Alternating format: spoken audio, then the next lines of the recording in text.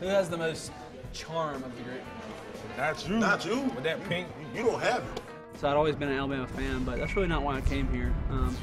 You know, I looked around and I just fell in love with it. You know, I loved Coach Saban. I loved the vision he had set out for the program and where it was going. And you know, after the first time I met with him, I think I knew pretty much that's where I was going to go to school.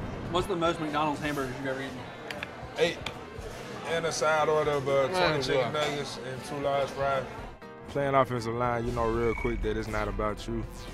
But I mean, that comes with the team sport anyway. It's never about the actual person, but it's about the team. So we take pride in just helping the team out as much as we can. What's the biggest meal you ever I had? had 80 Chick-fil-A nuggets. When they used to eat all you can eat Chick-fil-A, 80 nuggets. Good Lord. Plus fries, 2 large lemonades. There's no way I agree with that. Oh yeah. Oh. It was good. We all hang together. We all coming in white family. We all work together. We all in the same line. When we doing drills, you know, we push each other to get better. We try to strive beyond our limitations, and that's good. There's nothing y'all can't accomplish together. Who's better with the ladies, Chance or DJ? Chance. I say that, man. Yeah. He has a lot of girls though. He likes to wine and dine. Southern. I probably had about 5 girls that have told me that Steen tried to creep on him on Facebook and I sent him a message. Putting his business on. I'm good at being nice. My mother taught me well.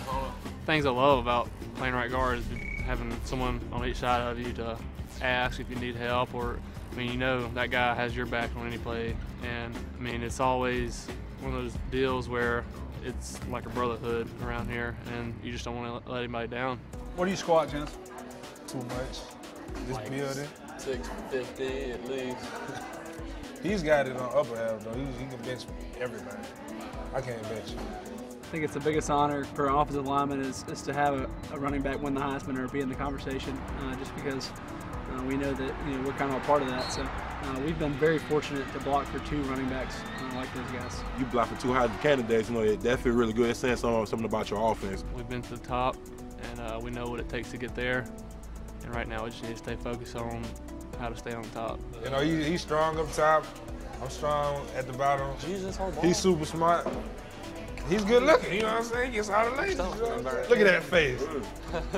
Just kidding. I think every coach tells you when you're in their office, they tell you that they're going to win championships. But when Coach Saban says it and when he lays out the plan for you of how he's going to do it, you really believe him. That's really why I came here, because I wanted to win championships, and I think I made a good decision. All right, good meal. Let's roll. Yeah, let's go, guys. I'm full. That was really good. Woo. Dang, my stomach's about to explode.